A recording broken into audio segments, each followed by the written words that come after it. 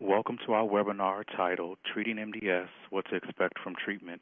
Thank you for joining us. My name is Cottrell Harris, and I'm the Manager of Learning Events for the Aplastic Anemia MDS International Foundation, and I will be moderating the presentation today. As we get started, I would like to take the time to acknowledge Alexion Pharmaceuticals, Amgen, and the Celgene Corporation for providing educational grants to help support this and other webinar education programs. I would also like to share with you some additional educational opportunities you might be interested in. This year, the AA&MDS International Foundation is hosting several regional conferences on living with aplastic anemia, MDS, or PNH. These free regional conferences will occur around the country and are designed to make information on bone marrow failure diseases more accessible to patients and families.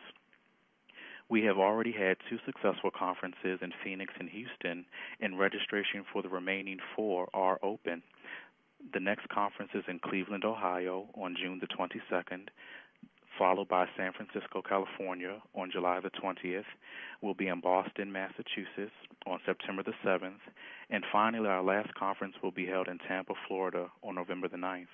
Please visit our website, www.AAMDS.org, for more information on the conferences and all of our learning events. Today's webinar will be archived on our online learning center within 7 to 10 business days. You will be notified when it is live and ready for viewing. Immediately following the presentation, there will be a question and answer session. Please feel free to submit questions at any time during the presentation by using the text chat window on the lower right-hand side of your screen to submit a question or comment. Type your question in the small text box just below the text chat window. When you have finished typing your question, hit enter. We will do our best to get to all questions. When asking questions, I do ask that you do 2 things to help us manage incoming questions.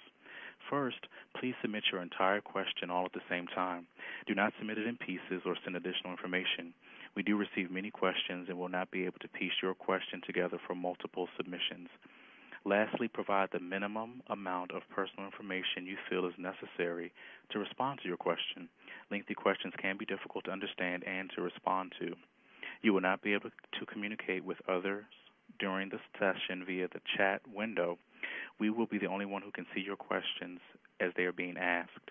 If you would like to connect with others, there is an online support forum called Marrow Forums available at www.marrowforums.org that you can access via our website. We also have a peer support network and a national network of volunteers, including patients, caregivers, and family members willing to listen and offer support. Immediately following this webinar, a post-event survey will pop up on your screens. Please take a few moments to complete the brief survey. This will help us to improve our future webinars and make sure we are meeting your needs. Again, as a reminder, you can submit your questions on the right-hand side of your screen at any time. Today's presenter is Dr. James Rossetti. Dr. Rossetti is the Associate Director of the Cell Transplantation Program, Associate Director of Fellowship Training, and Director of Clinical Apheresis at the Western Pennsylvania Hospital. Dr. Rossetti earned his Doctor of Osteopathic Medicine degree from the Lake Erie College of Osteopathic Medicine and completed an internship in internal medicine residency at St. Francis Medical Center of Pittsburgh. He did fellowship training in hematology and medical oncology at the Western Pennsylvania Hospital and is board certified in medical oncology and hematology. He is an assistant professor at the Temple University School of Medicine and an adjunct clinical instructor for the Lake Erie College of Osteopathic Medicine. Dr. Rossetti is a recognized expert in hematological malignancy with particular interest in myeloid malignancy, acute myelogenous leukemia, myelodysplasia, and cellular therapy. He is an accomplished clinical investigator with numerous publications in the scientific and lay literature and is particularly sought after as a speaker. Dr. Rossetti serves on the advisory board and the medical advisory committee of the Leukemia and Lymphoma Society of Western Pennsylvania. He is also an active participant in the Leukemia and Lymphoma Society's team and training events. He serves as a member and consultant on the Western Pennsylvania Hospital's Ethics Committee and also functions as the chairman of the hospital's Cancer Committee. At this time, I would like to turn the presentation over to Dr. Rossetti. Welcome, Dr. Rossetti. Thank you, Cottrell. Thanks very much, everyone, for joining the webinar. I hope that you find it useful. As you can see, the title here that I've chosen is myelodysplasia with a focus on higher risk disease. And though we're going to primarily talk about high risk disease because there's so much happening in that particular area, and as many of you well know, it's the high risk patients where the treatment paradigm takes a little bit of a different turn in that not only do we want to help cytopenia and, of course, continue to improve upon quality of life, but we also seek to prevent the potential risk of development into acute myeloid leukemia. But as I said, though we're focusing primarily on higher risk disease, I do want to talk a bit about low risk disease as well, in large part because we're also seeing a lot of wonderful developments. And I think the excitement about myelodysplasia in general is that there's a lot happening in the field over a very short period of time. This is a relatively new disease, as it were. I tell my fellows all the time, you're really entering the field at a good time, a time where you can make a dramatic difference with maybe one study in a few short months or maybe a couple of years. We can make tremendous benefits. As many of you well know, there was very little we could do for myelodysplastic syndromes just 10 or 15 years ago. The natural history of the disease was the natural history of the disease. If you develop myelodysplasia and had low blood counts, we would give transfusion support, maybe give antibiotics, help to prevent infection, etc. But our goals were very, very different then than they are today, because today we can do things to change the natural history. Back then, the disease would progress as it would progress to acute leukemia or higher risk MDS or evolve into other types of bone marrow disorders. And today we're really trying to do things that can change that and prevent some of these more serious complications from developing and hopefully prolong survival and even, dare I say, cure patients with this disease. And as you've all heard, I'm sure the only known curative approach to myelodysplastic syndromes is one of allogeneic or unrelated donor transplantation or maybe even cord blood transplantation. And the good news is that the risk associated with transplant has also improved dramatically. So 15 years ago, 20 years ago, the chances of dying from such a transplant was quite high, even in the first 100 days, maybe estimated to be about 40%. And today that number's come down quite a bit to 10 or 15%. Moreover, we're increasing the eligibility for transplantation as we fine-tune what we call the conditioning regimen, the treatment that's given just prior to transplant. And as a result, we're able to routinely transplant patients beyond the typical 50 or 55 years of age and transplant up maybe to 65 or even 70 or slightly older on clinical trials. And we've learned really what predicts outcomes in transplant. It's not just age, as I'm sure some of you have heard from your physicians as well. There are many things that are more important than age in predicting outcomes. We do what's called the comorbidity index. So I think the progress we've made in transplantation is tied hand in hand very, very intimately with myelodysplastic syndromes, because these are diseases, as we well know, generally speaking, of older individuals. The concerns for somebody like myself and other physicians who treat this disease is that we're seeing these entities in younger and younger people, and we have to, of course, ask ourselves why. And we're going to talk a little bit about that as we go throughout the course of the program today. And then, as Cottrell said, I'm glad to stay on the line for as long as necessary to answer questions that anyone might have. I see that some people are already starting to send their questions in, and I do appreciate that, and hopefully I can help answer some of these questions. So, again, I thank you for the opportunity to present today. I'm here in Pittsburgh, Pennsylvania. We are experiencing the storms, as I'm sure many of you have. It was quite an interesting night, and we'll see what tonight brings. But thank God nothing too serious. Though if you saw on the news the black bear sighting in the neighborhood, that was actually right down the street from me. So that was an interesting development here in Pittsburgh as well. We've been in the news a little bit. So let's talk about the myelodysplastic syndromes. This is another one of these when I was your age type of slides. I tell my fellows, really, this is a disease that really is coming of age.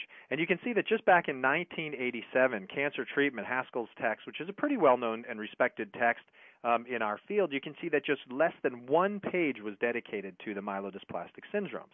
And again, these are a group of syndromes. I would bet, I'm not entirely sure how many people are on the line, but I've heard it might be as many as 100 or so. And if that's the case, each one of you may have a very, very different story. And so, people will often tell us, why can't you find a cure for cancer? Why can't you treat this? Well, we know that these diseases are very, very different. There's what we call heterogeneity between individuals with these diseases. And though the marrow might look very, very similar to the naked eye, we know that each person is very different. Each person has different medical illnesses. Each person's a different age. Each person's goal might be very, very different. And as I go through, especially at the end of the program, I want to talk a little bit about quality of life, because I think it's really important that you speak to your physicians about what is important to you. I again tell my fellows all the time, quality of life is really dependent on the individual. My quality and your quality may be two very different things. I've had patients tell me, Doc, I just want to be able to dance at my son's wedding, and then I've had others who tell me, I want a mountain bike. And so, and of course, if you have low platelets and you're mountain biking, that's a major issue, and our goal to get your platelets up might be a little bit different than it may be for someone else. So not all treatment is the same. For sure. So we'll talk about quality of life quite a bit as we move on. But again, things are really changing rapidly. As you can see, just 9 years later in the Yearbook of Hematology, we went up to 2 pages. We went from less than a page to 2 pages, and then just within a year later, we went up to 6. Now, the downside to that, we got a little bit excited. We said, well, now we're covering 6 pages on this particular entity, but that's one of the biggest books that you'll ever see in our field. That particular textbook has over 3,000 pages in it. So 6 out of 3,000 isn't quite a lot when you consider that some of the other entities had over 100 pages associated with them. Moving on to clinical oncology, a famous textbook of ours as well, called Abelhoff, 17 pages, just 3 years thereafter. And then Williams Hematology, up to 17 pages with 376 references. And you can see that in just a very short period of time, we made a huge jump. That late 1990 time into the early 2000s was a real area of progress for us. And it was just a few short years later in 2004 when the first drug became available that altered the natural history of the disease in azacitidine, which we're going to talk about quite a bit as well. And then in 2002, just 1 year thereafter, we now have it's the first textbook dedicated solely to the myelodysplastic syndromes. So you can see this is not an old disease. And although the disease was described a long time ago, it really hasn't been paid its due, its own right, until very, very recently, just over the past couple of decades. So we're learning a lot in a very short period of time, and that's really impacted how we treat the disease. Probably the most important thing that we've learned is what drives this process. Biologically, what's going on in the bone marrow of individuals who have myelodysplasia? And as a result, we've identified various pathways that we can now target. And so targeted therapy, another reason why individualized therapy may be a reality in the future, much like it's becoming in some lymphomas, where we can identify certain biological markers in individual patients that are more profound than others. That's the hope for the future, that not everybody's treatment would be the same. Not every low-risk patient would be the same, and every high-risk and intermediate, et cetera. But that we could really identify which treatments are best for Bob or Joe or Linda or Janet. And that's where we're headed, and I think that's the excitement. So this disease was first described in the 1900s, actually, the early 1900s. And not a lot was known about the disease, and there was, in fact, some debate about these patients who had sort of what they were referring to as refractory anemia. Their counts weren't really improving, and that term later became effectively a well-known association with the myelodysplastic syndromes. Most patients who had MDS were in that category of what was referred to as refractory anemia, patients who essentially had an anemia that responded to nothing. And that's really all we had. Well, we've learned since then that, again, everybody's different, and we have various categories that patients fall into. But what I find very interesting is, though the disease was described in the medical literature as a potential entity in 1900, it wasn't until 1982 that we really defined this group of disorders as clonal malignant diseases. And that scares a lot of people because in our mind, as cancer physicians, what defines a cancer is an abnormal clone of cells, essentially. Now, that doesn't mean that it can spread to different parts of the body, like we think of breast cancer can go from the breast into the lung or the bone or other areas of the body. MDS is it's primarily a bone marrow driven disorder, and there's a defect in a group of what we call hematopoietic stem cells. And what these stem cells are meant to do is develop into the mature blood cells. Well, a population of these become clonal. They become a copy of themselves, and they become defective. And that population of cells eventually overpopulates the bone marrow, and instead of becoming healthy platelets or healthy red cells or white cells to fight infection, they don't. They don't mature properly. Or if they do mature, they mature into dysfunctional cells, cells that may be there in number but not there in quality. We're going to talk about that more as well.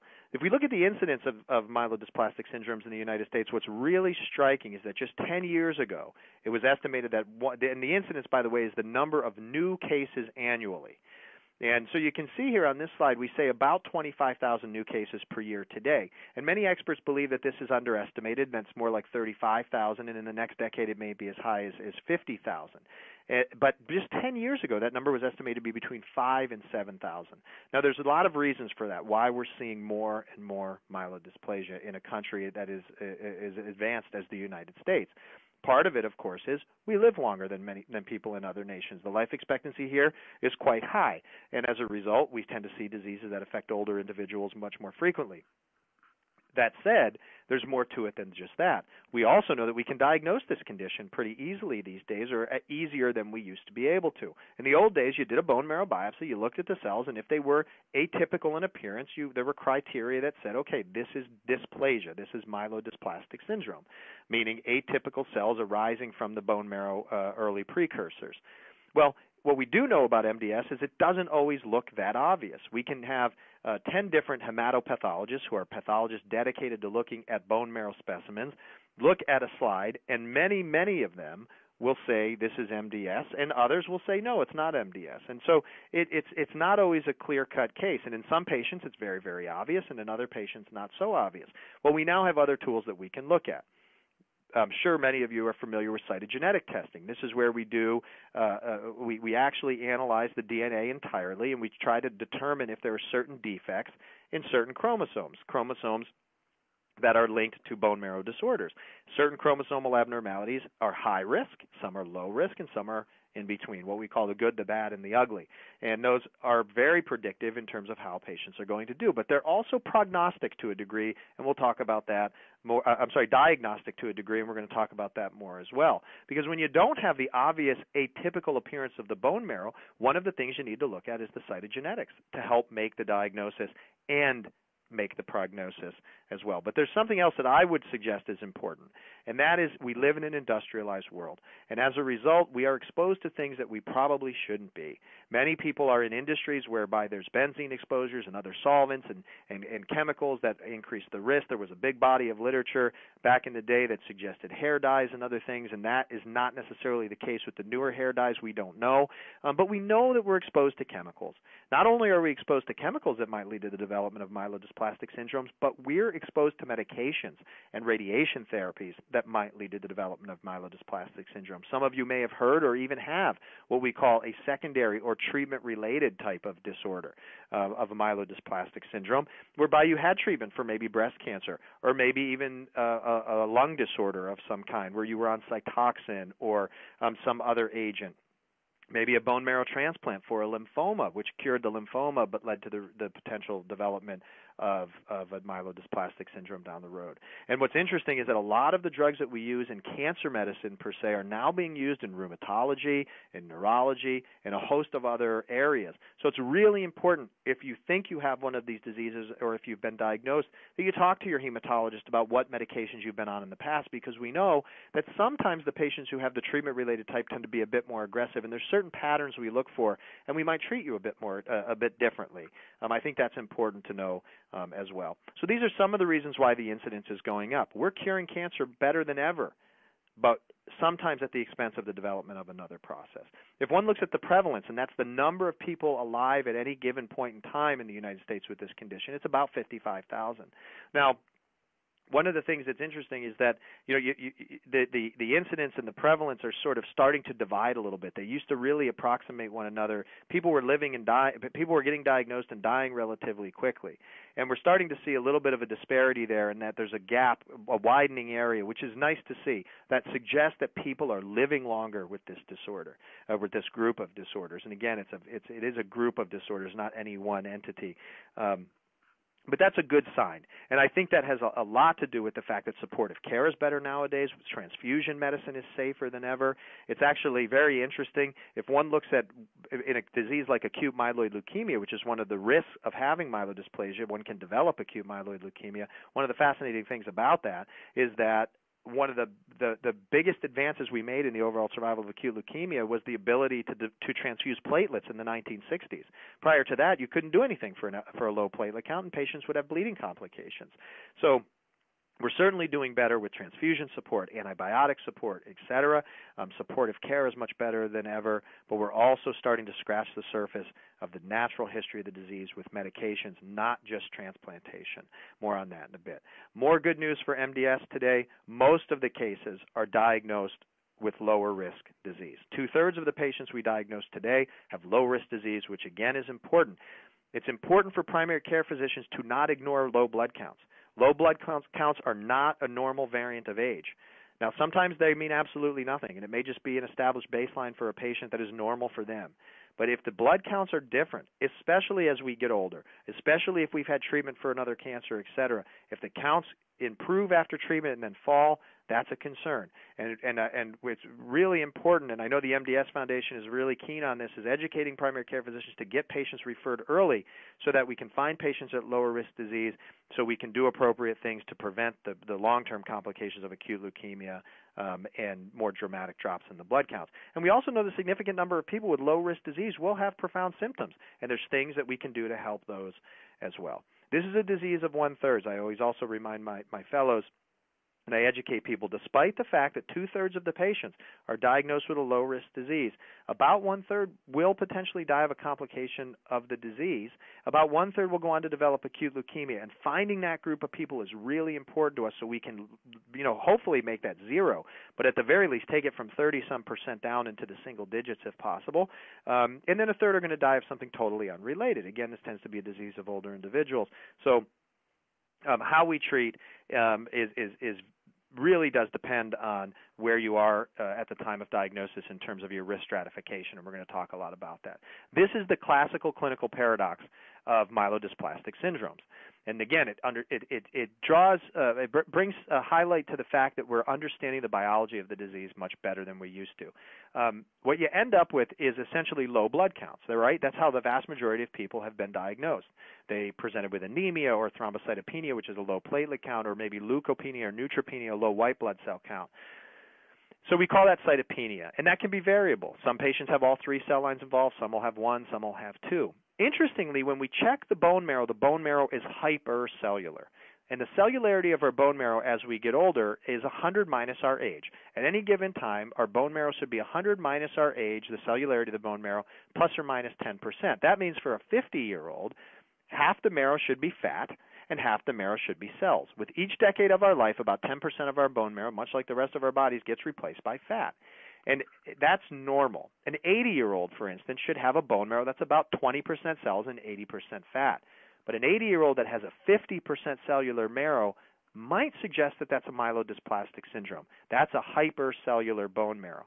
Now, why is the bone marrow hypercellular? Why do we see a ton of cells in the bone marrow but too few in the peripheral blood? Well, some of the things we've understood, we've already talked about. There's a clonal evolution, or an expansion of an abnormal population of cells, that is doing one of 2 things.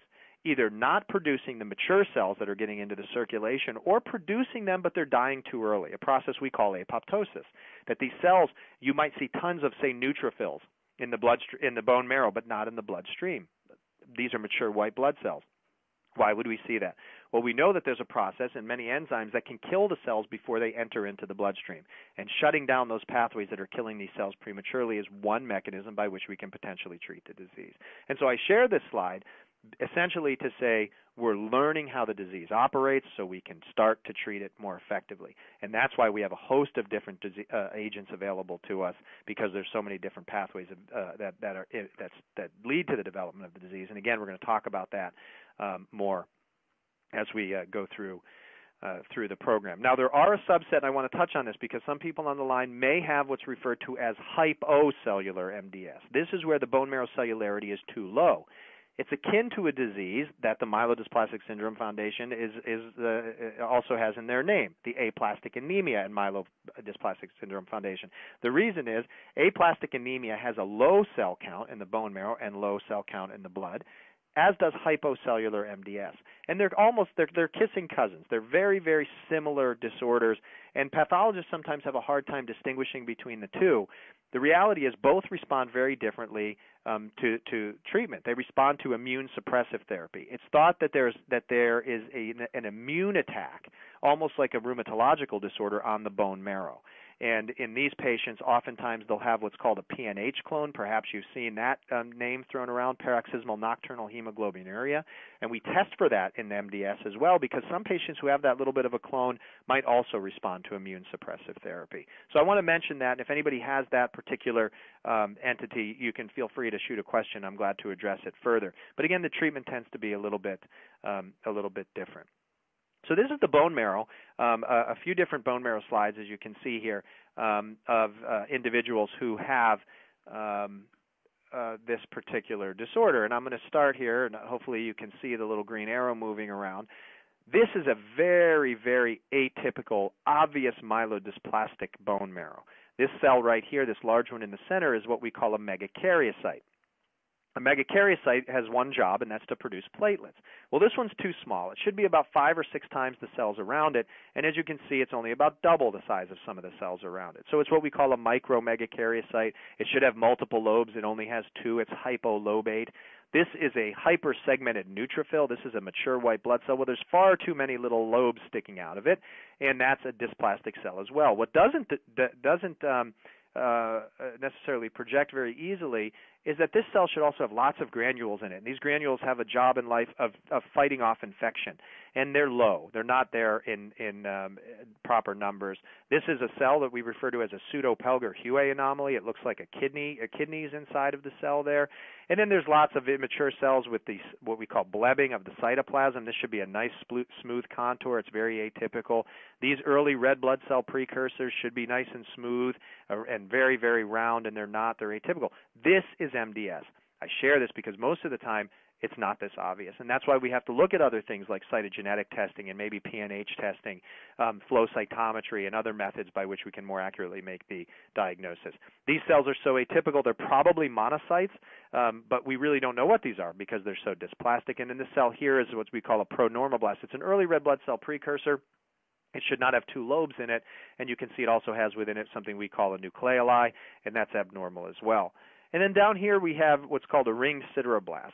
And so another thing I think is important is to recognize the fact that some patients with myelodysplastic syndromes will have iron overload, not only after they've received multiple transfusions, but even at the time of diagnosis, because they have sometimes what's called a functional iron deficiency, whereby all of the iron that we're consuming, and unless we're a young menstruating female, there's no way really to get rid of the iron that we eat. It should be utilized.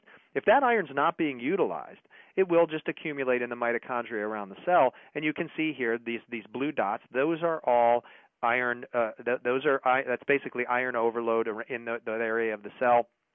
And this is what we call a ring sideroblast that can be present more or less in some patients with MDS. And that begs the question, what do we do about iron overload? And as we know today, we do have good things to do for patients with iron overload. If we're lucky enough to get somebody to transplant and get their hemoglobin normal, we can phlebotomize the patient, take blood off to get rid of that iron. There's good iron chelators out there like oral Xjade nowadays, which is very useful as well. And then some of the older sub-Q and IV infusions can be done as well. They're a bit more cumbersome, but they can be very, very effective. And so managing iron overload becomes an issue in MDS, and we can always talk about that more as well. But I think it's important to track ferritin levels because we're learning more and more, especially for patients who are going to transplant, that we might want to get that iron level down to prevent long-term complications. So I'm going to turn off the arrow. Again, importantly, this slide here demonstrates our biological understanding of the disease. We know there's certain cytogenetic abnormalities, as you can see right here, and what cytogenetic abnormality you have can occasionally predict which type of treatment you're going to respond to. We know patients specifically with the 5q minus abnormality respond beautifully to lenalidomide, also known as Revlimid. That drug is very, very effective for patients with low-risk disease who are transfusion dependent and have that particular abnormality. We also know that some patients without that particular abnormality might benefit from lenalidomide as well, but not quite as often.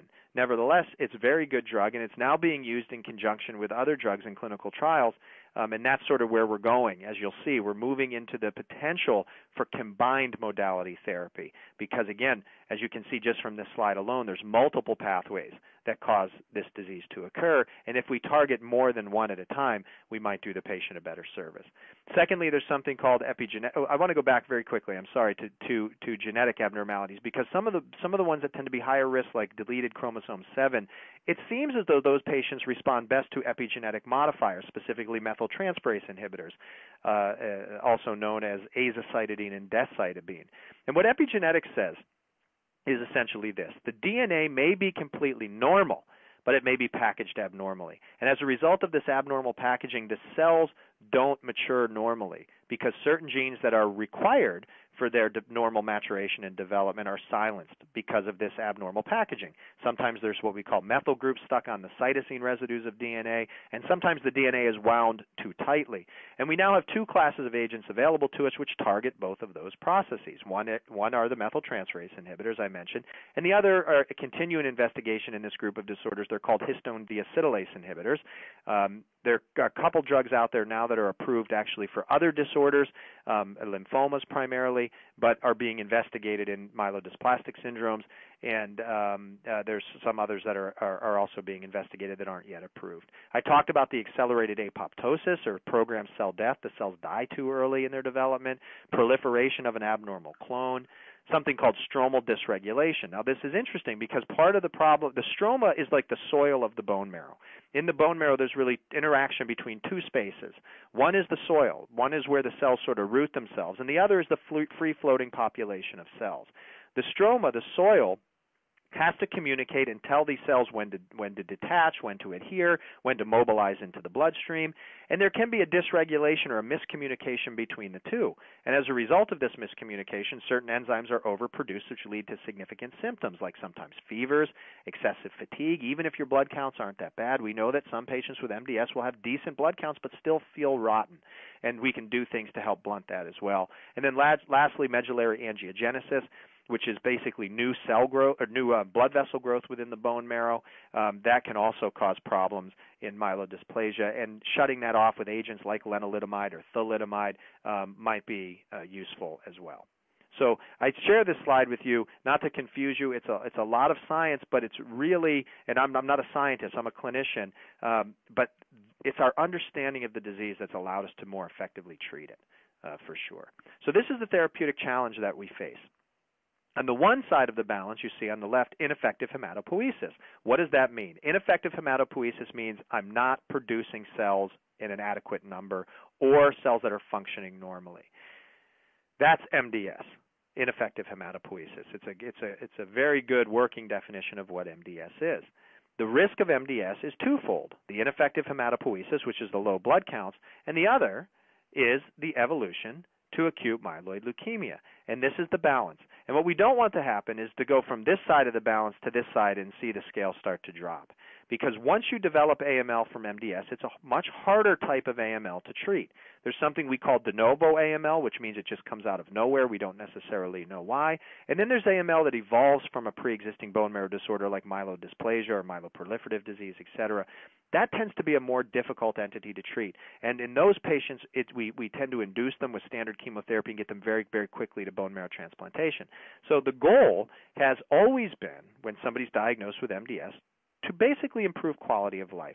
What can we do to keep patients out of the hospital, feeling good, playing with their kids, enjoying vacations with their grandkids, doing the things they love to do. That was the primary goal. And of course, that hasn't changed. Quality of life is paramount to every treatment we give. And the good news about most MDS treatments is that they're very, very safe, and most of them are well tolerated. Nothing's benign, but we can manage the toxicities of most of the drugs. There are a handful of people with virtually every agent who will be intolerant. And in those patients, there's, thank God, other things that we can potentially do. But apart from quality of life, what else do we want to do? Well, nowadays we're starting to think maybe we can change this natural history. Maybe we can prevent this evolution from occurring. And, God grant it, even turn things back in this direction. May we be able to potentially, in some patients, reverse the process altogether. Now, so far, we know we don't cure patients with MDS with our therapies outside of transplantation. Suffice it to say, I've treated patients for years and years, 7 years plus in some patients who have had high-risk disease. We don't always know who those patients are going to be, but those patients otherwise probably would have had a survival without therapy of maybe measured in months or maybe a year or two. And so some of the newer agents are changing how the survival is predicted, and that's good news for us. So quality of life remains very important, and again, what is quality to you is something you really need to discuss with your physician. I think it's very, very important that those discussions are had very, very early, because some people say, look, I don't care what I have to do to get better. I will stop doing everything else I'm doing. And then there are other patients who say, okay, this is a very serious disease. I like to do X, Y, or Z, and if I can't do X, Y, or Z, my life's not complete. And so there's a balance. And everybody is different in that regard. And quite honestly, some drugs require that you come into a facility for an infusion or an injection, and other drugs are given orally that you can take at home. Clinical trials, I still say, are very important in myelodysplasia and should be the standard of care for everybody if a clinical trial is available. But clinical trials require a lot of back and forth frequently, and so it's a commitment. And again, I would just advise everyone to have those discussions with their physicians very, very early. You'll find that the paternalistic approach to medicine of you have MDS, this is what we do, I don't care what you have going on in your life, thank God, has gone by the wayside. It's just not appropriate when we're dealing with a disease that has a low cure rate. But success rate, and our hope is that we can start to treat it. If we don't cure it, maybe we can treat it like a chronic disease and keep people alive for a very, very long period of time. Quality of life, very important. Now, if this ensues, the transformation from myelodysplasia into acute myeloid leukemia, survival has typically been what we look for, because the survival in this group of patients tends to be relatively short.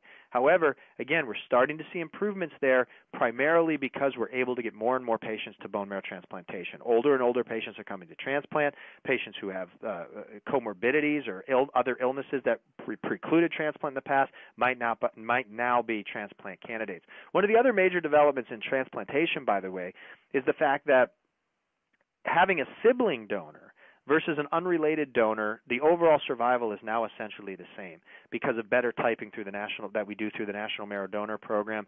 We identify good donors through the National Marrow Donor Program very frequently these days.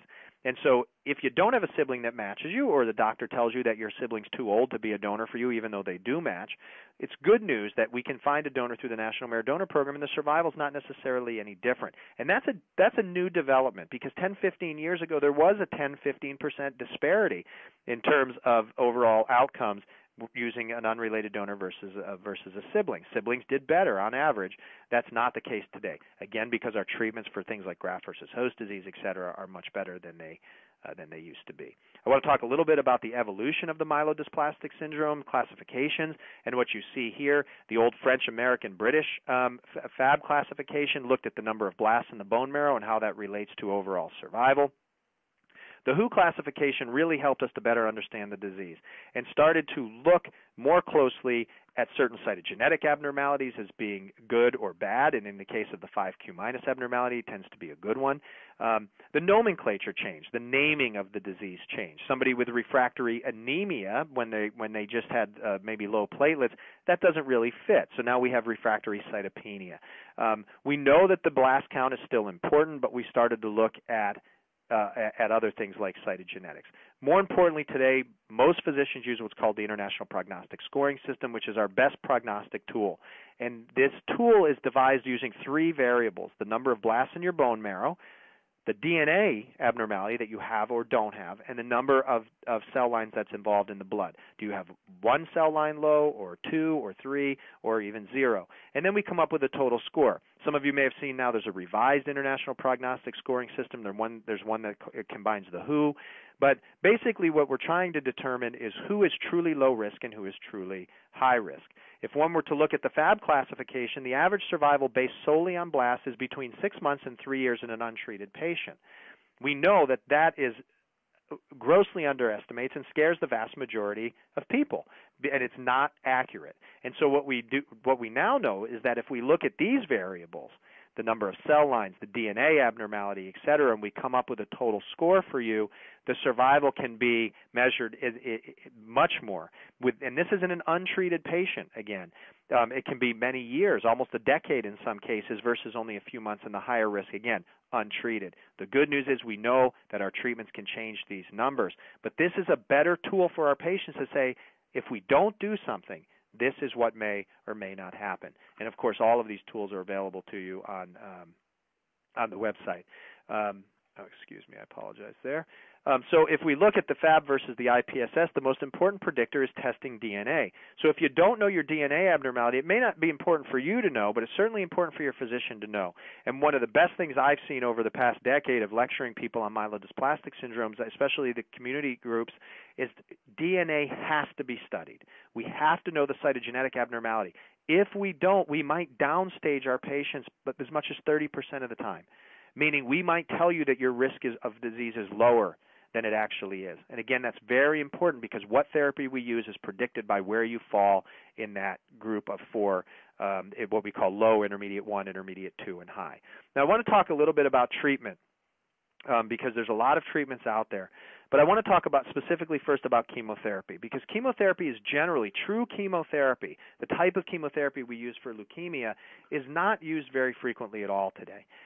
It's used last line in myelodysplasia because we know that we have much more gentle, safer products available to us that are more effective than chemotherapy.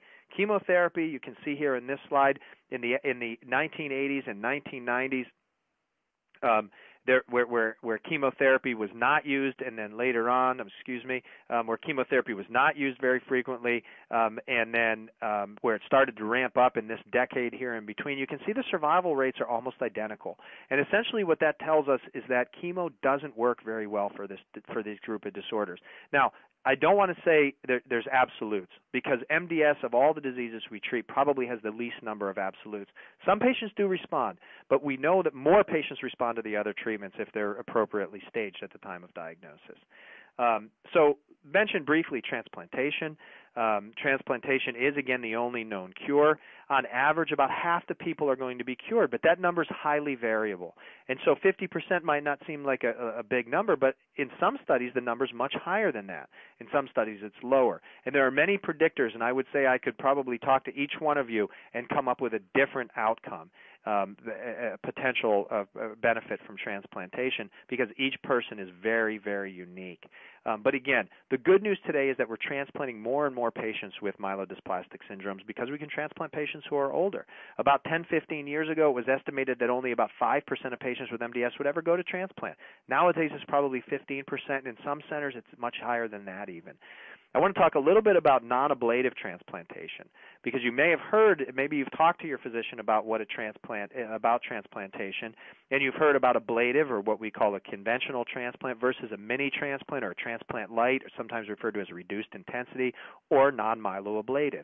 And what that type of transplant says is this: we're not going to just wipe out your MDS. We're going to do something a little different. We're going to knock your MDS down enough, but more importantly, we're going to knock your immune system down. And by suppressing your immune system, we can then infuse the donor cells and allow the donor cells to do the majority of the work by attacking immunologically the abnormal clone of cells that's in your body. And I put a question mark next to that. And the reason that there's a question mark there is that the clinical trials in MDS with a reduced intensity transplant are essentially continuing, and we don't have a clear answer. We do know patients with lower risk disease tend to do better with non-ablative transplant than the higher risk patients do. But we're starting to do things around the time of transplant, before and after, that might alter it and make this a better option for some patients. The good news about non-ablative transplant is the chance of dying from such a transplant is much lower than the conventional type. And again, everybody's different. And the statistics is something you have to talk about with your physician directly in terms of what type of transplant is best for you if you're leaning toward transplantation. When do we transplant patients? Again, what we know is that high-risk patients benefit, and these are the IPSS scores, low, intermediate 1, intermediate 2, and high, and you can think of this as stage 1, 2, 3, and 4. The patients with stage 3 and 4 disease tend to do best if we transplant them very early, if we get them to transplant quickly. Now, an early transplant is estimated to be about 2 to 3 months. Most of the time, we can't get patients transplanted very, very quickly. Because we need to find a donor, and we oftentimes want to get the disease controlled. And one of the things we tend to do with these patients here is give them azacitidine or decitabine, drugs that can delay the risk of leukemic transformation. What we had hoped to do was reduce the stage of disease pre-transplant. How that predicts long-term outcomes is a bit unknown to us, but at the very least, it's important for us to get control of the disease so that your disease doesn't go into leukemia before you get to transplant, because then it sets back the transplant even more. Then you have to go through chemotherapy, get in remission, then go to transplant for it to be more effective. On the other hand, the low-risk patients, we tend to wait, and we tend to do other treatments. What this suggests to each one of you that might have this disease, or if a loved one or friend has this disease, is that it requires close monitoring. And that means when we see somebody go from a stage 2 into a stage 3, that's when we really want to start to consider transplant. We don't want to miss it. We don't want to see somebody go from low to high if possible. And so close monitoring, it gets very frustrating for the poor people who have to get labs every week or twice a week sometimes, see their physician monthly or every 3 months. But it's important because physicians can follow and should be following trends in your blood counts. Sometimes the low blood counts or the change in your blood counts might be because of the therapy, positive or negative. Other times it could be because the disease is changing its face, at which time frequent bone marrow might be important, or a repeat bone marrow test. In very young people with myelodysplasia, frequent monitoring of the bone marrow for changes in the DNA status or the blast count is important, so we know when we want to get patients to transplantation. Because we know in the long run, if we can get patients transplanted before AML, you can see we have a much better chance of benefiting the patient. On average, again, somewhere around 50% of the patients are going to be cured with transplantation. The higher risk patients is a little lower. The lower risk patients, it's higher. Do we take a risk of transplanting a low-risk patient? By today's standards, we don't. Again, we tend to wait until they're a little bit higher risk, but the development of these new agents to help control these patients and prevent them from getting to leukemia is what's encouraging. So what can we do in the peri-transplant setting? And what I mean by peri-transplant is the time around transplant, just before transplantation and just after. Can we use treatment? And I share this because this is exciting to MDS researchers. Can there be azacitidine or decitabine pre or even post-transplant to improve upon long-term outcomes and complete remission rates and cure rates? And that's something that's being investigated now. And if you have an opportunity to be on one of these clinical trials, it's something I think is worth investigating and strongly considering. Now, what about growth factors? And I can see that many patients have actually entered some questions about growth factor support. What growth factors are things like erythropoietin, also known as Procrit, or Aranesp, you may have heard, or G-CSF, also known as Neupogen, and some patients use something called GM-CSF or Leukine. Well, we know in low-risk patients, erythropoietin and Neupogen tend to work very, very well. Now, some patients may be on just one or the other. Couple of caveats I want to mention about growth factor support. Growth factors are very effective in low-risk patients as much as 50% of the time, but you can't quit too early. It takes time, sometimes as much as 8 or 12 weeks to see a benefit. We also know that if your erythropoietin level at the time of your diagnosis, that's your body's natural hormone that tells the bone marrow to produce red blood cells, if it's low at the time of diagnosis and you're not requiring a lot of transfusions, your chances of responding to erythropoietin alone are quite high. They might be as high as 75%. On the other hand, if you need a lot of transfusion support and your EPO level's high, the chances might be lower. That doesn't mean we don't try it, but we might stop it a little bit earlier than waiting for 3 months. It's also important to follow something called the reticulocyte count. And I think this is important. I think it's important for you to be empowered as patients. when you see what's called the reticulocyte count, those are baby red blood cells. And the hope is that that number's high in response to a low hemoglobin. Hemoglobin suggests you're anemic if it's low. If you're anemic, the body's appropriate response should be to produce reticulocytes, which are baby red blood cells. You'd like that number to be high. If it's not going up on growth factors, it suggests your response not potentially adequate. And this is something your physician will follow, but it's something that you can look at too and say, how am I doing on this treatment? Is it starting to work? Of course, the best thing would be to see your hemoglobin go up, and the best response you're going to see is probably about a gram per week. That's about the most you're going to see after the response is achieved. But normally it's about a gram per month in an MDS patient, rise in that hemoglobin. So growth factors are effective.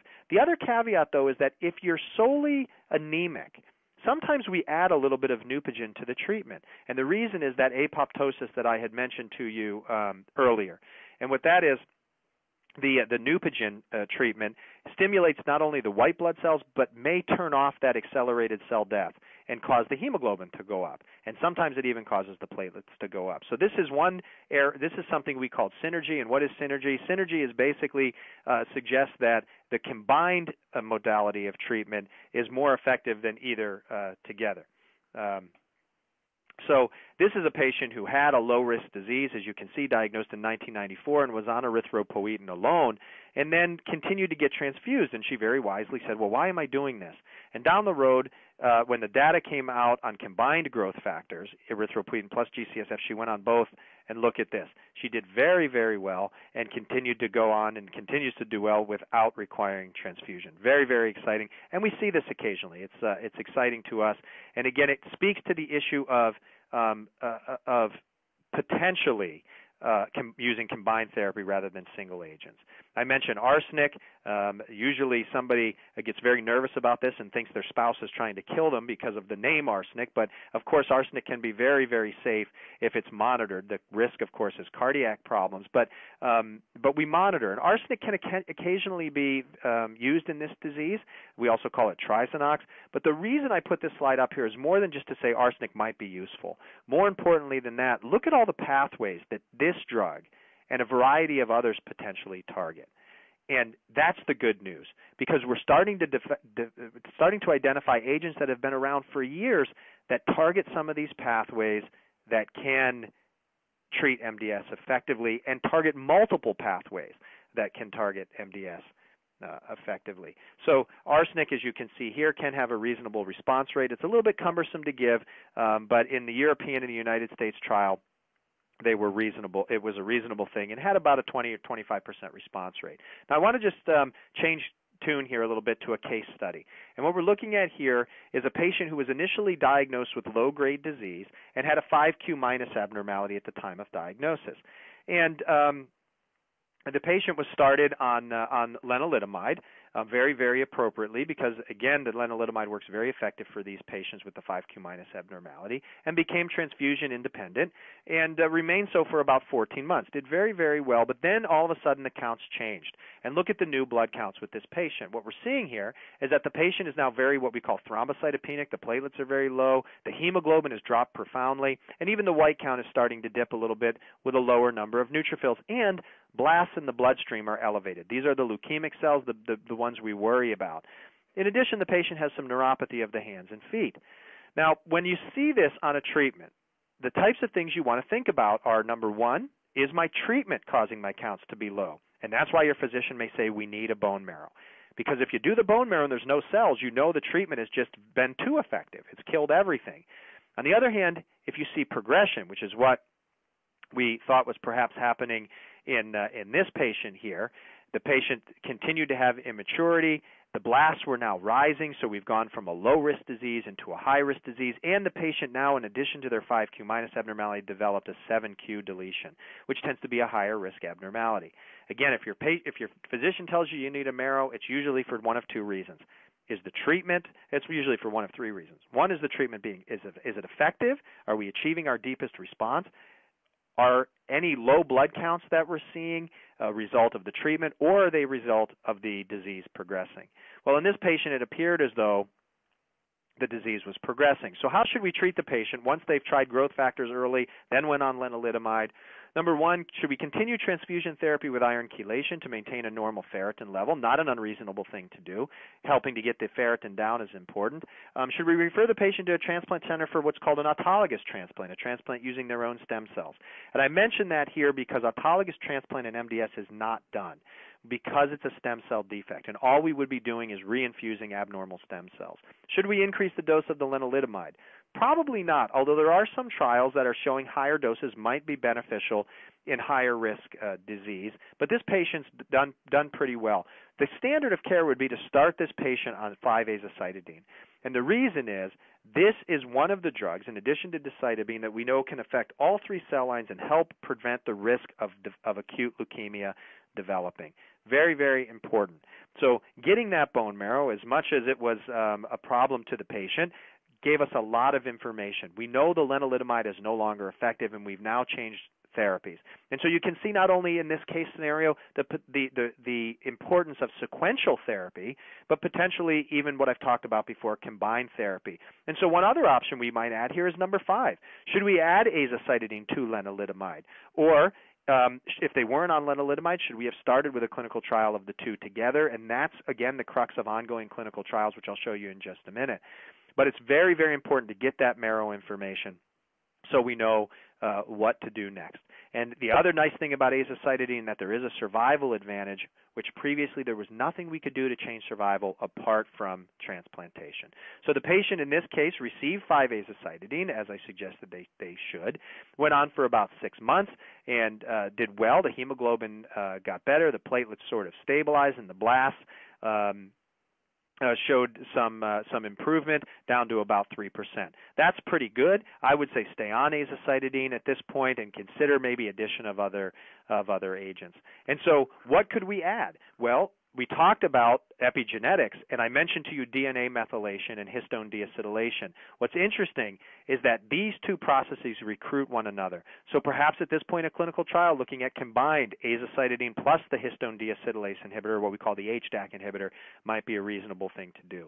And again, I don't expect people necessarily in the audience to understand what all these things mean, but it's important because it reflects the hope that's developing in MDS. In just 10 years, we've understood this pathway.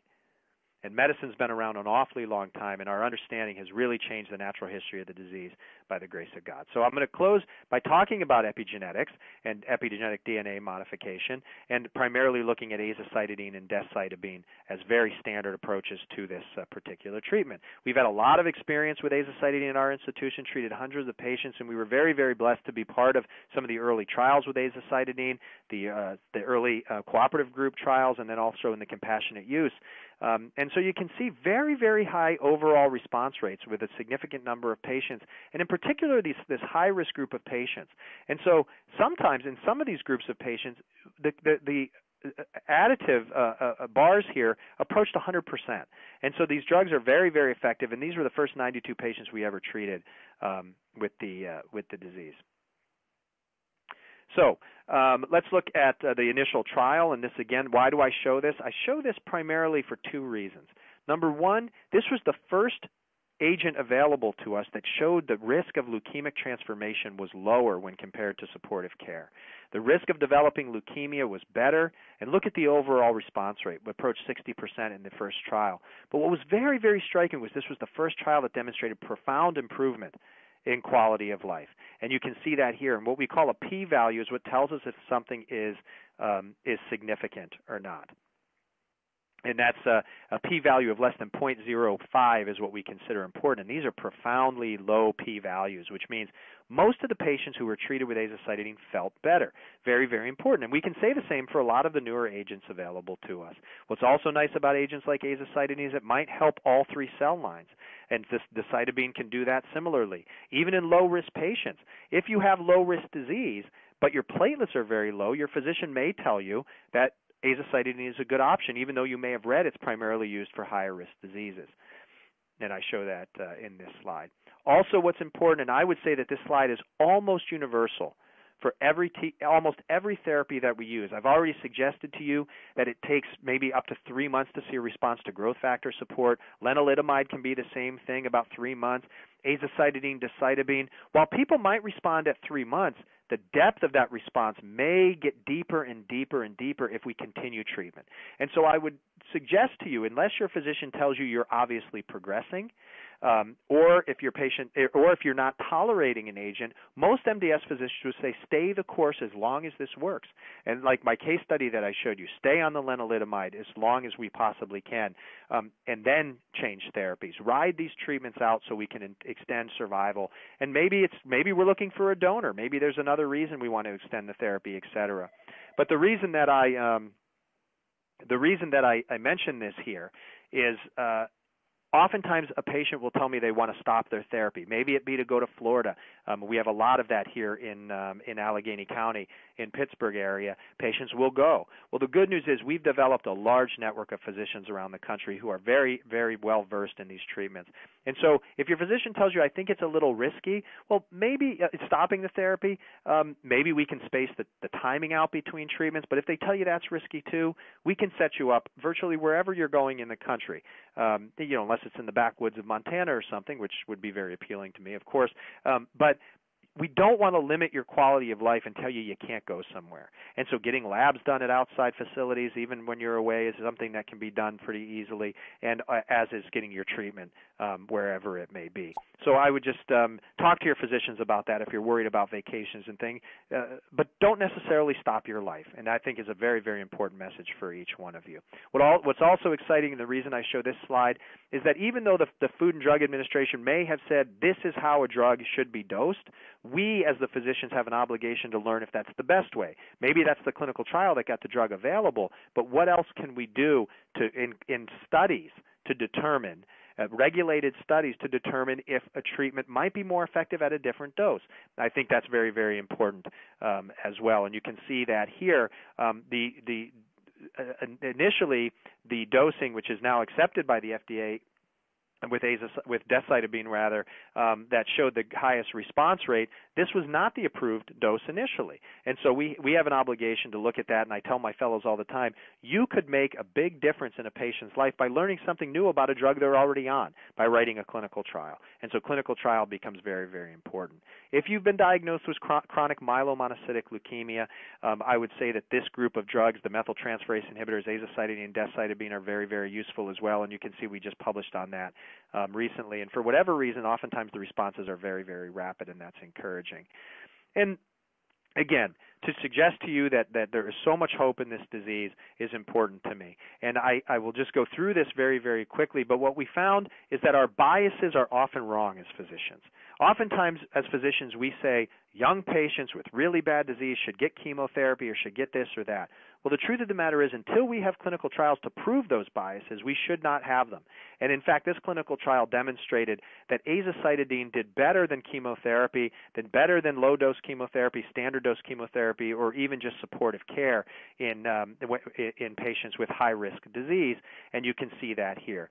Overall survival was very, very it was beneficial in the vast majority. It was beneficial overall in favor of azacitidine over other treatment modalities that I've just mentioned, and that was regardless of their age. And you can see here again, our bias has been traditionally young patients with very high-risk disease, chemo should be better. Well, we were proven wrong in studies like this, and again, I would say talk to your physicians because there's no room for pride in what we do.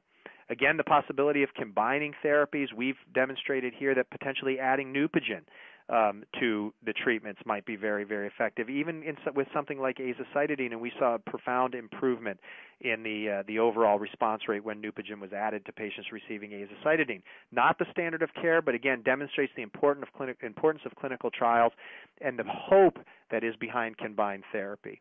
So, as patients, what does that mean for you? That means you have to know the disease a little bit. You have to have a good rapport with your physician, and sometimes it means being willing to try new things when one potential treatment has failed or it was not well tolerated. So, what can you do with that patient that I mentioned? Well, You could certainly continue azacitidine until there's disease progression. I think that's important. I wouldn't switch to decitabine at that point, though some would argue if the response to aza is lost, there might be about a 10% response rate if one were to switch to decitabine, maybe at a little bit of a higher or stronger dose. One could consider adding lenalidomide, and certainly one could consider allogeneic transplantation. And I threw in here none of the above. None of the above is the only wrong answer here, actually. All of these are valid options. And the truth of the matter is, you may be considering all of these things. You may be considering your allo transplant while continuing azacitidine or adding lenalidomide to deepen the response. And so I don't mean to scare you by saying we don't know what we're doing, but the truth of the matter is, have these discussions with your patients, and that's why it's important sometimes to have more than a 15-minute visit, especially when there's a consideration of a change of therapy. And I think that's important, and that's the sort of message I want you to leave there. Okay, I'm just going to close with a couple of things. This is the MDS treatment algorithm. This is what we tend to use at our institution. The first question we ask when somebody's diagnosed with MDS is, are they a transplant candidate? If they're a transplant candidate and they have high-risk disease, we tend to go immediately to allogeneic or unrelated donor transplantation. And as I mentioned, what else can we do in this population of people? Well, maybe we'll put them on azacitidine ahead of time, a methyltransferase inhibitor, or decitabine to control the disease pre-transplant, or maybe we'll consider a clinical trial where we put them on one of these two agents after the transplant. Well, what if they're a transplant candidate but they have low-risk disease? And then I throw in here a hodgepodge, and you can see there's a significant number. There's growth factors, there's thalidomide or lenalidomide, methyltransferase inhibitors, immune suppressive agents, and there's no right answer. Each one of you deserves a different treatment because each one of you has a different cell line involved. Each one of you has a different goal in mind. Each one of you might have certain illnesses that preclude one therapy versus another, all very, very important. So any of these things are options, and I'm glad to field questions on any one of them. If you're not a transplant candidate and you have low-risk disease, the same is pretty much true. But in that group of patients, whether you're a transplant candidate or not, the next question really is treatment even needed? So don't be surprised if your physician tells you don't need any treatment, but observation alone is warranted. Again, that means close surveillance, very important. But sometimes we just watch the disease. Now, the high-risk patients that are not transplant candidates, to me, that group of patients should go on clinical trial. And in fact, I put an asterisk there because really everyone should, I didn't change my asterisk down below, I apologize, but really everyone should consider a clinical trial up front if it's available, regardless of where they fall in this algorithm. But this group of patients in particular, this high-risk group of patients, standard of care is azacitidine or decitabine, but a clinical trial is very important. Maybe we want to consider a trial looking at the addition of an HDAC inhibitor, as I mentioned earlier. Clinical trial is important. And so don't be afraid of clinical trials. And I do a separate talk entirely on the benefit of clinical trials. Remember, clinical trials are written in your best interest. I won't even open a clinical trial if it's not in the best interest of my patients. There are important questions that need to be answered.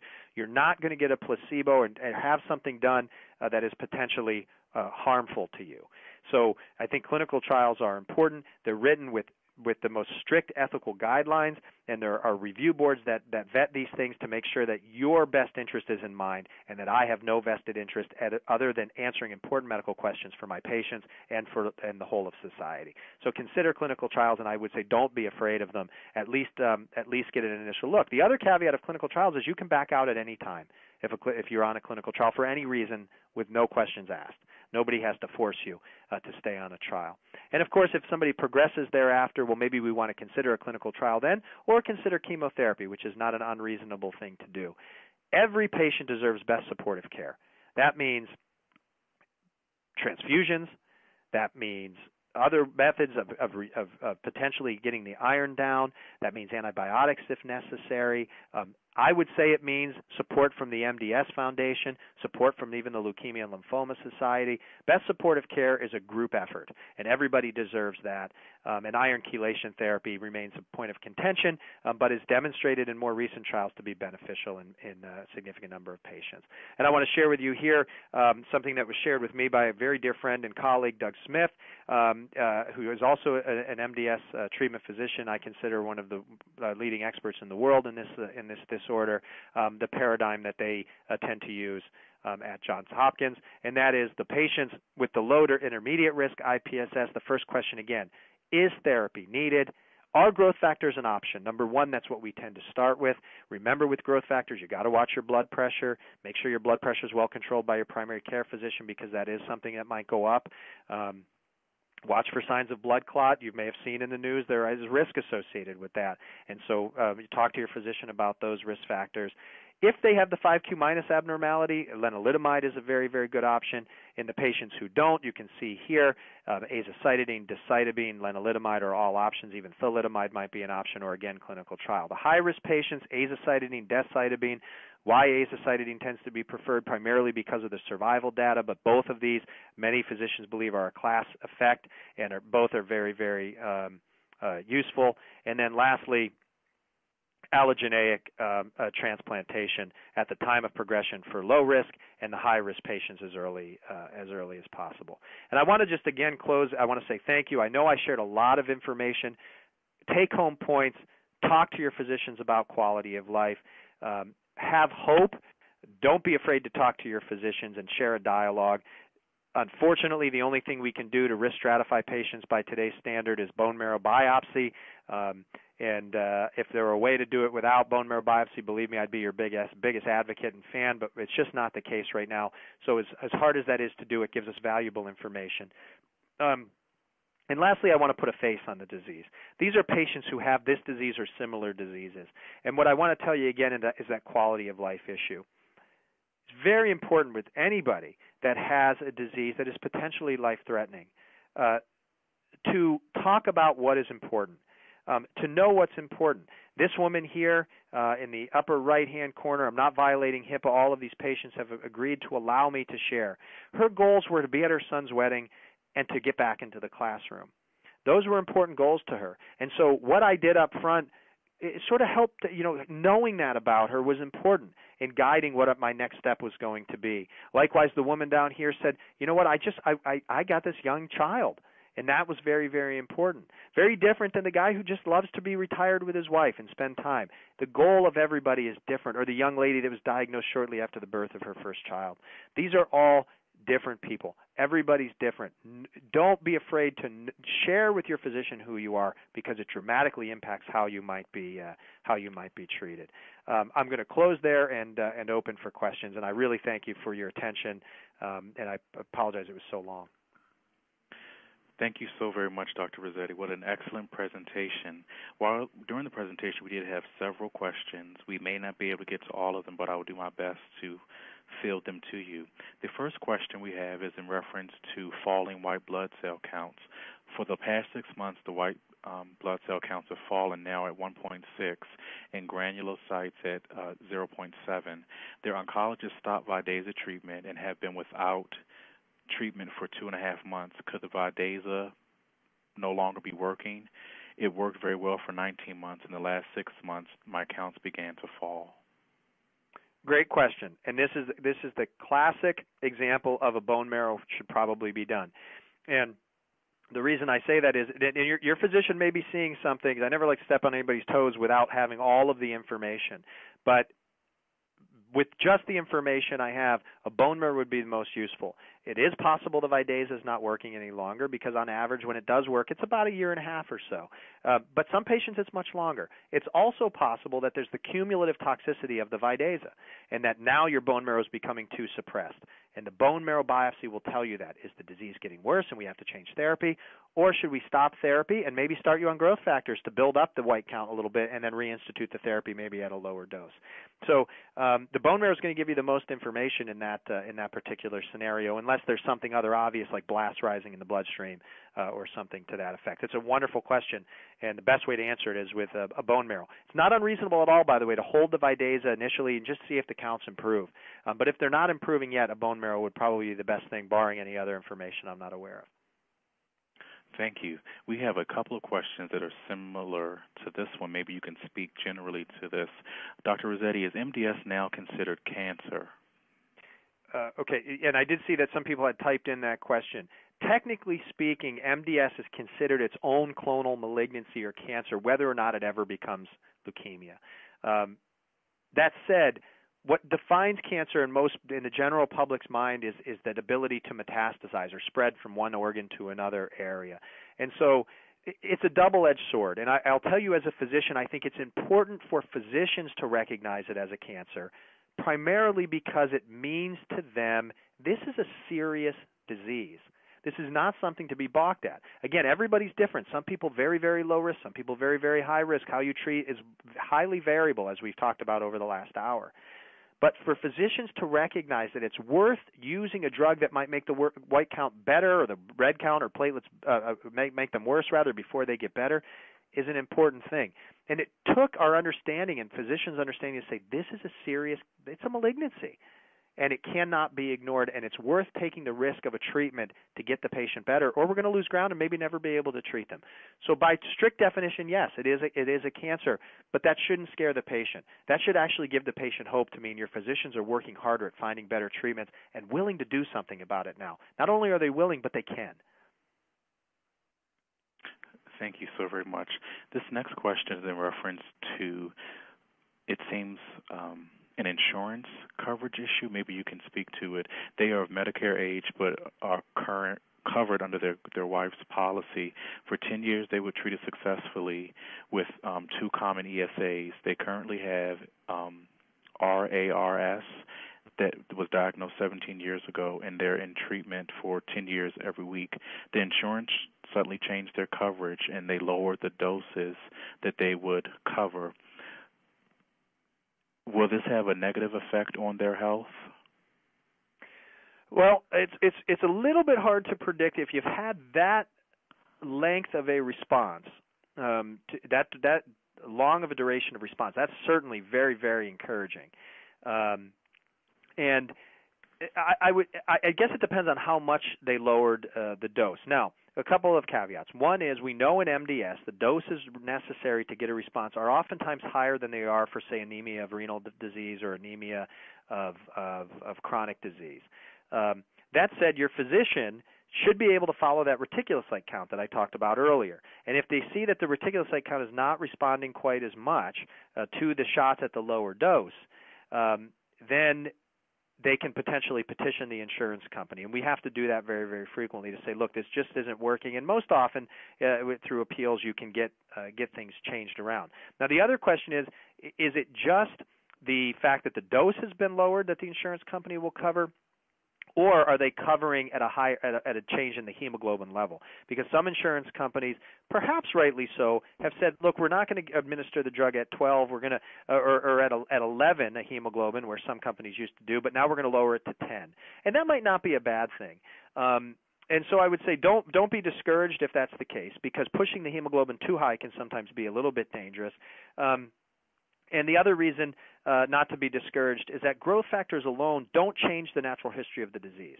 Growth factors aren't going to prevent leukemia or change anything. In other words, if the disease is going to progress, it's going to progress with or without the growth factors to a higher grade, but the change in dose might change your symptoms because your hemoglobin falls.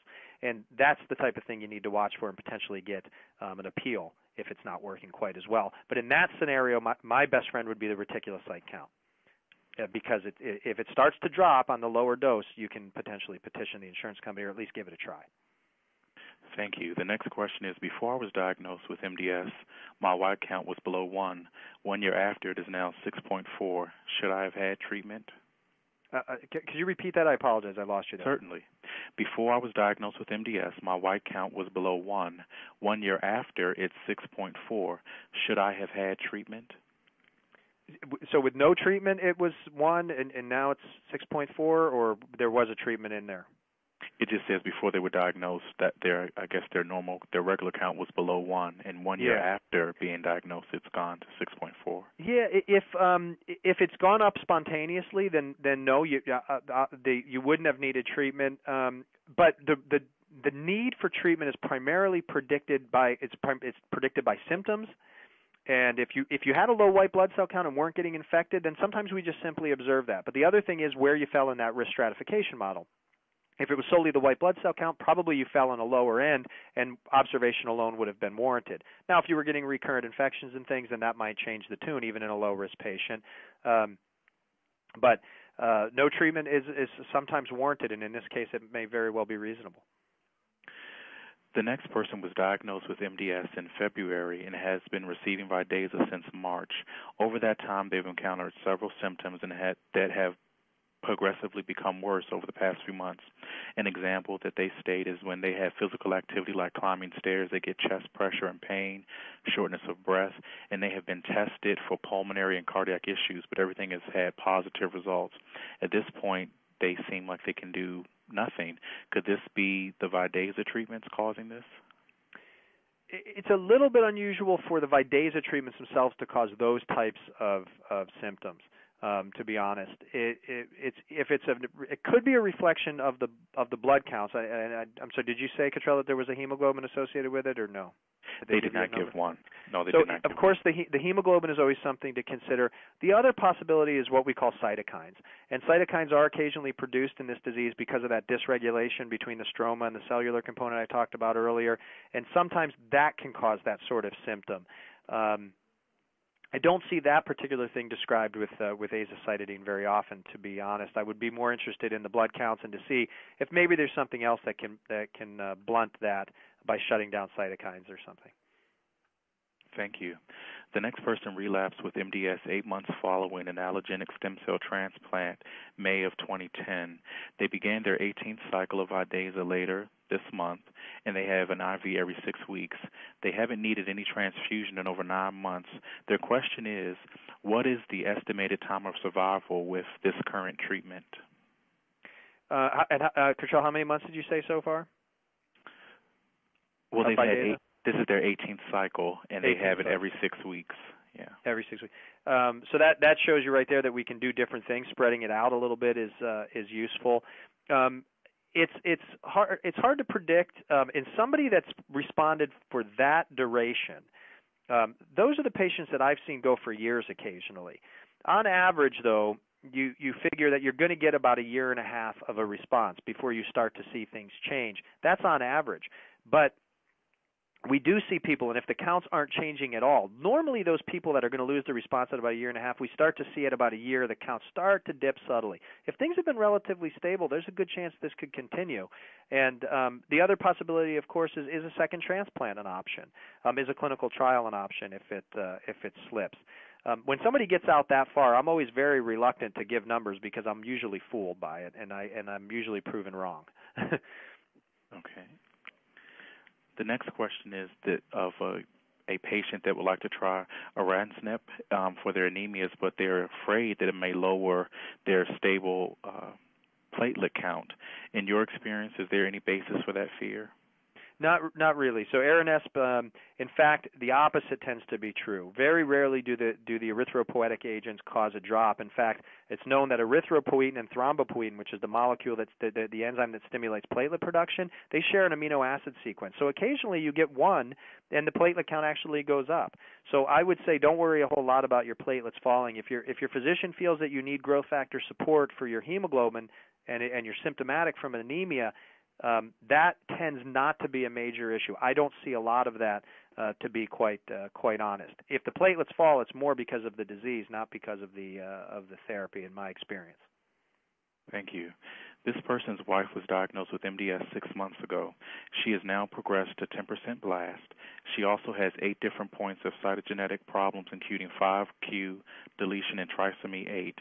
How much do you run across or see this many cytogenetic problems, and how does it change the treatment? Complex abnormalities, meaning more than 3 abnormalities, we don't see all that often. But if somebody has 10% blast and a complex abnormality, and when I say all that often, it's about 10% or so. But when we see somebody with a complex abnormality with an elevated blast count, even if it's marginally elevated, that is somebody that should, azacitidine or an agent like azacitidine or decitabine would be the preferred way to go, because the risk of leukemic evolution in those patients is fairly high. And if the patient is a candidate for transplantation, that's also something that would be reasonable. The other thing in a patient like this that has 5q along with other abnormalities might be a great candidate for a trial, if possible on a clinical trial, of a methyltransferase inhibitor, azacitidine or decitabine, plus lenalidomide. Those populations of people may benefit from the combination therapy. So I think there's a host of ways that you could treat this. The standard of care would be azacitidine or decitabine. Combination therapy in a clinical trial would be second, and of course, allogeneic transplantation would be something you should be thinking about all along if you're a candidate. The next question is, how does lenalidomide actually work? Oh boy, that's probably the hardest question to answer, because the reality is it works in multiple ways.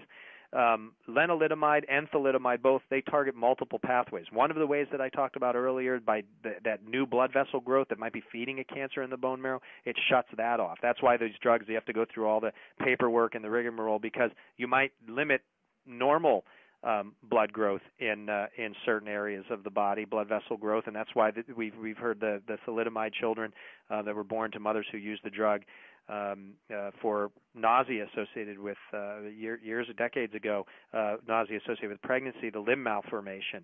Well, by that same way of choking off the blood supply to the cancer, that's one way. The other thing we know they do is they modulate the immune system. That's why they're called literally immune modulators. And they might turn on a mechanism by which the immune system can recognize this abnormal population of cells better.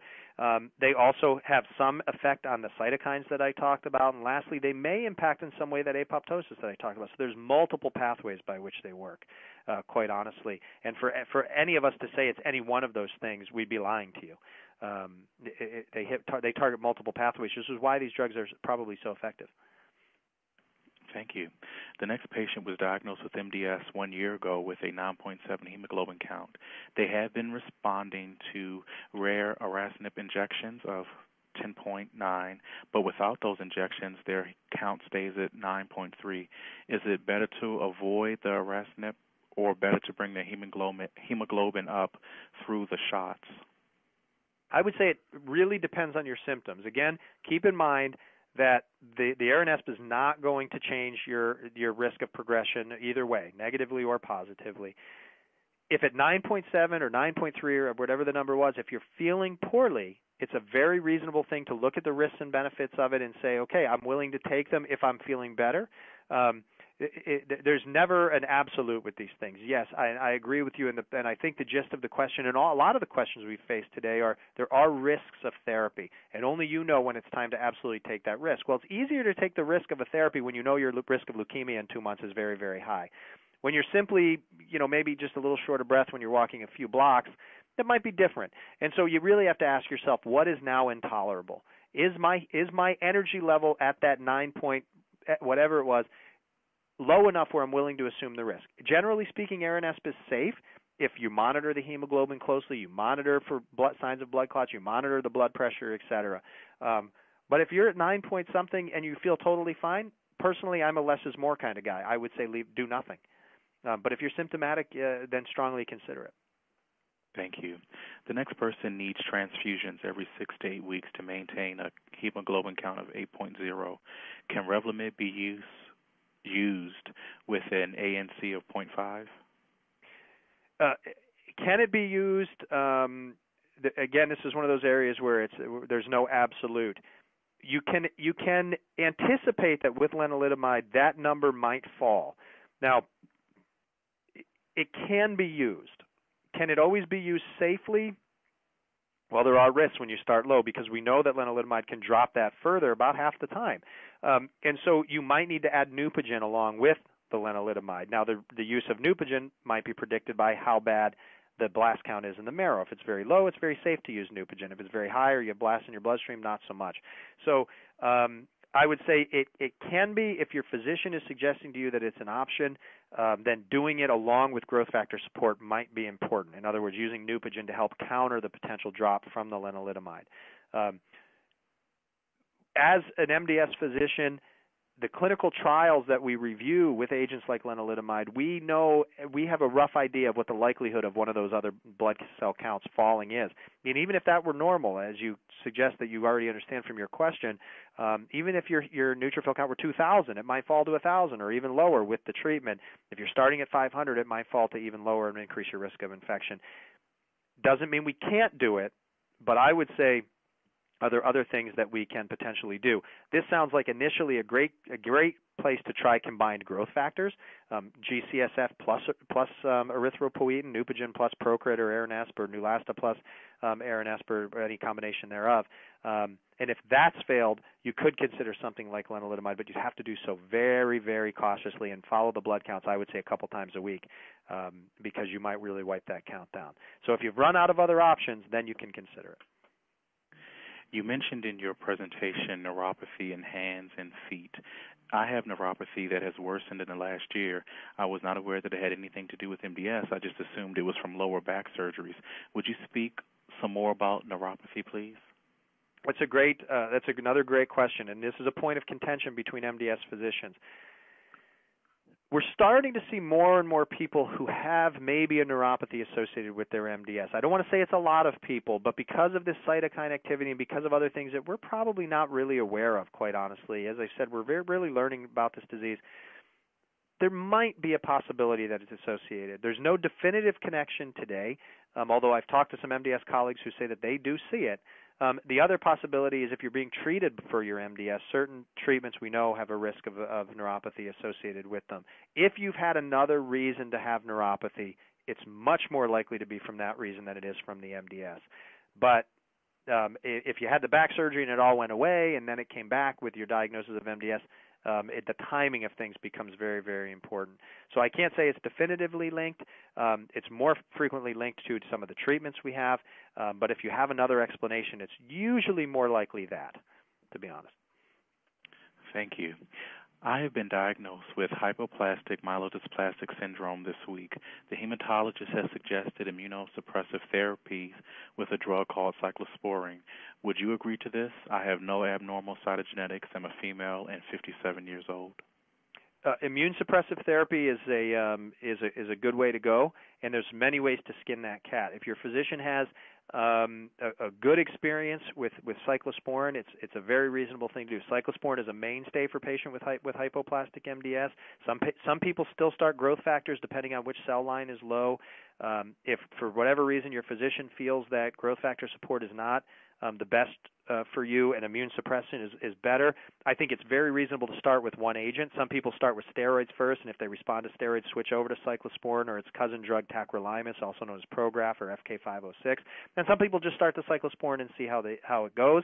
And if you start to see an improvement in the counts or a reticulocyte count improvement, then continue it.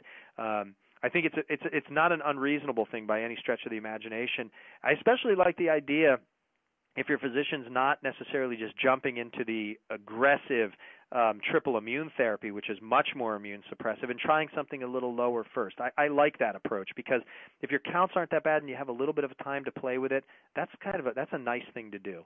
And so no, I think it's a very reasonable thing to do. You just have to follow your blood counts, and you have to follow your the levels of the cyclosporin.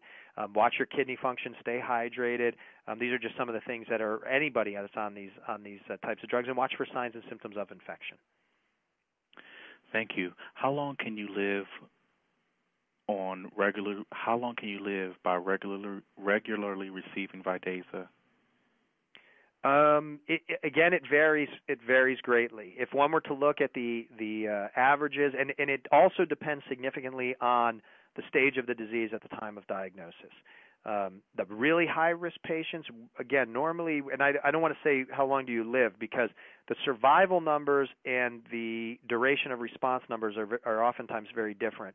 But we oftentimes in the responders see people go 18 months on average, or maybe 2 years on average. The lower-risk patients even longer. But, again, how long can you live? I treated a patient with high-risk disease that survival was so limited, but I treated him for 7+ years, and he died of something totally unrelated because he was older and he had other illnesses. So how long can you live? It can be very long. There are averages, but that varies, and I wouldn't be able to answer it definitively for you individually. But I'd say have hope if you have high-risk disease and are responding, because I've seen people go years. Thank you. Is there a clinical trial that proves that 5 days of Vidasa is as effective as 7 days? There are clinical trials that demonstrate that they're equally effective, that there's no significant difference between the two. We actually here at our institution use a 5-day regimen. The trials aren't huge, but the data and in general, the overall consensus from the community and from all of the MDS docs, most would say 7 days is okay. Now, I will tell you, we use a higher dose during the 5 days than just the 75, but the data is pretty clear that whether you go 5-2-2 or 7 straight or just 5, the outcomes are pretty similar. The 7-day data is what largely looks at the survival. So in terms of response rates, yes, that's true. The response seems to be the same across the board. Our 5-day survival data is very similar. Again, it's not published data, but is very similar to what was seen in the overall survival data with the AZA-001 trial. So I think a 5-day regimen is a very reasonable thing to do, especially in somebody whose disease is maybe at a little bit of a lower risk, and also in somebody who might be intolerant of 7 days. Sometimes 5 days is a reasonable thing to do in somebody that's a little bit sicker from other illnesses. Dr. Rossetti, is there a clinical trial that proves that injections given subcutaneously are as effective as port infusions? Of a drug like azacitidine, they're equivalent. Whether you give it intravenously or subcutaneously, they're the same. Thank you.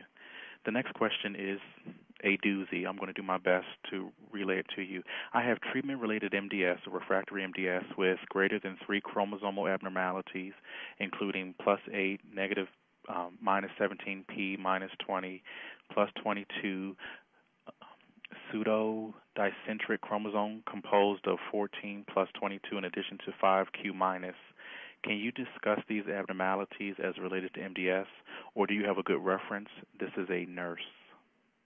What I can tell you is two things. Number one, the complexity of it and the fact that it's treatment-related both suggest that a methyltransferase inhibitor, clinical trial, and eventually transplant is the best way to go with this. The 17p deletion tends to be a high-risk abnormality by itself, even if it were seen in virtually any malignancy that we treat. There are a lot of good references out there in regard to cytogenetics, but more importantly is just to know that you have a complex, and one of them by itself even is a high risk abnormality. So if you're well enough to be aggressive in your course, that's what I would suggest for you. I do have experiences with virtually all of those. We see those across the board, and some of the ones you mentioned that by themselves are high risk, and together certainly they're high risk. So aggressive therapy, if possible, would be warranted. And the last question, we are over time. A 74-year-old male, his high IPSS, 2 weeks post Dacogen daily, 5 times for 4 months. We had a great response. There was a blood transplant independent. I don't understand the question, but I guess what is the next bone marrow biopsy, and what blood count should they look for with Dacogen maintenance? Okay, so when to do a bone marrow biopsy? If I'm going to speak to two things. I'm not sure if there was a transplant in this question or not after the initial decitabine, or if it was just continued decitabine. So I'll just speak very, very quickly to both of those. If you're continuing on decitabine alone, there's no absolute as to when you have to do a bone marrow. And I can tell you, everybody's different. Some physicians say I want them every 3 months because I want to document the depth of the response. Generally speaking, I like to do one at about 3 months to see how things are responding. If things are going in the right direction and the blood counts are really good, I don't require a bone marrow in a patient unless I'm going to transplant or something. I don't require it if the blood counts are stable. The easy answer, and the obvious answer is if your blood counts drop, any one of them, white cells, red cells, platelets, if any of them go down at any time significantly from your baseline, and you also need to know your nadir, because Dacogen and Vidase and all these drugs about 2 weeks after will drop the counts, and then they tend to rise back up. And that's what we call the nadir count. If you hit your nadir between cycles, and sometimes you don't, by the way, sometimes after you get a good response it stays up, but if you know that predictably in between cycles you drop to a certain degree, and then go back up, great. You don't necessarily need a bone marrow. But if you're seeing a more profound drop or a drop that's consistently falling, then you need a bone marrow. And again, the answer is, the reason is it my bone marrow failing because of the treatment's too strong, or is my bone marrow failing because the disease is progressing? And so Definitely when your blood counts change significantly, any number of those things, or if you start to see blasts in the peripheral blood. Now, if you've had a transplant and you're on maintenance decitabine on, say, a clinical trial, or your physician's doing that internally, which is some physicians will do, the answer of maintenance Dacogen in that setting is very, very different. We don't know the long-term outcomes in that population of people, but that's the crux of ongoing clinical trials. So if your physician's not going to transplant, doing marrows when the counts change is important. And if your physician likes to just know where you are, then I defer to them. But I don't require them unless there's something I'm going to do clinically with the information in terms of changing your particular treatment. Thank you so very much, Dr. Rossetti, for your informative presentation and for your time. And on behalf of the Aplastic Anemia and MDS International Foundation, I would like to thank each of you for joining us today and for making us your resource of choice for information on bone marrow failure diseases. If we were unable to answer your question today, please send it to us via email at help, HELP, at AAMDS.org. Again, help at AAMDS.org, so that our patient educator can respond, or please visit our online learning center for interviews with experts and other programs that may address your question. As a reminder, as soon as I'm done speaking, a post-event survey will appear on your screen requesting feedback. We appreciate you taking the time to complete this survey. Again, thank you for joining us, and please remember we are here to provide you with answers, support, and hope. This concludes today's program. Thanks, Cottrell.